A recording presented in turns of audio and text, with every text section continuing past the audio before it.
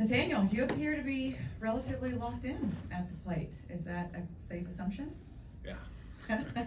What has been the difference for you, or has there been since the All-Star break? What has led to this? I just said it on radio too. I got good hitters in front and behind me, and I'm getting some mistakes to capitalize on, and just doing a good job of capitalizing mistakes.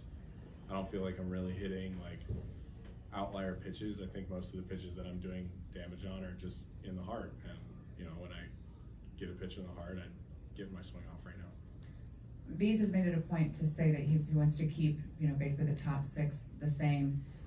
No more switching of you and Adolis for the time being. Is there some level of comfort in that, knowing that's going to be your spot pretty much every day? Yeah. You know, I've thought for a while, and you know, you look at a lot of playoff teams. There's a core 5 or 6 they get to play every day, and then you match up where you need to match up. And having a group of players that are gonna get on a rhythm and roll together is nice for confidence coming to the yard, and it's nice for performance on field. Beast talked a little bit about, I guess, your mechanical changes with your stance and your stride. Can you touch on a little bit on that and how that's kind of helped you, especially your splits against righties this year? You know, I'm just trying to get myself in a position to get my A swing off.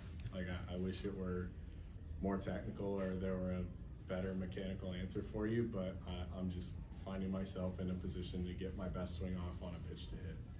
Was that an adjustment you made yourself, or with talking with the hitting coaches?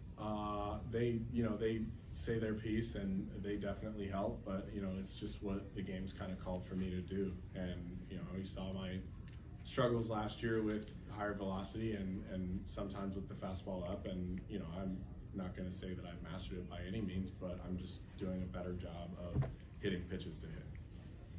The last homestand was pretty crazy with all the changes and all that going on the road, and now coming back home. Do you feel like the dust is kind of settled and y'all are able to move forward as a group, and that's happening within that clubhouse? Yes. Yes. Okay. All right. Thank you. Thank you.